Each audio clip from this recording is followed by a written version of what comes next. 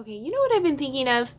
You know how we read about reincarnation, and then we read about time is not real, and it's not linear, like it's all happening simultaneously.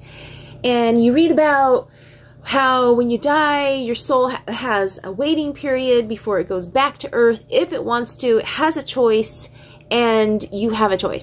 And there's like this spa for souls to heal, especially if you had a traumatic death or a traumatic life on Earth, right? Then you read about Dolores Cannon, who has put people under hypnosis and they recall past lives, quote, quote, past lives. But if it's all happening simultaneously, that means it's already happening. As if they touch into pull that off awareness. The energy of you in a world where you're really good at math. You can heal a little child you because it's happening simultaneously. You can go in there and comfort them.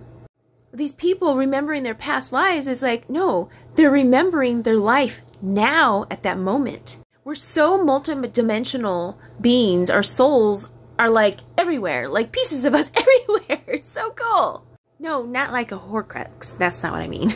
And then to top it off, if you build a telescope and put it far away, like millions of years, whenever like the Egyptians were building a pyramid, you could see them building the pyramid, but actually it doesn't matter if you're a million, build the pyramid? Like years away, Maybe or a million not. years away or whatever, because it's all happening simultaneously.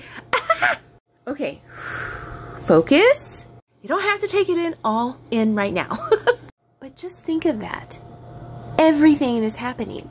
Brian Weiss has done it too. He's gone into hypnotherapy or whatever, and he's had people who recall lives, past lives, or lives happening now. What? I always thought to myself, when I come back, I'm going to come back in a different period. Well, why wait? I'm already there. Every once in a while, my husband gets these little sayings how it's like he's a Roman time person, and he thinks that, you know, women should feed him grapes in his mouth, but he's just kidding. But I'm like, you know what? Wrong century, sir. Wrong century. I think you need to go back to your Roman times, which he's probably already there. We need to have a talk with that guy. Really, that's all kidding aside. I love my husband. And also, when you go into a room and you forget or you can't find something you're looking for, and you go back out and then you come back later to that room, it's there. It's like, well, you probably stepped into one of those simultaneous worlds that's happening. I mean, this is so interesting. Isn't that so cool? And if you have an ailment, you can go to that world and heal yourself now. Yeah. Yes.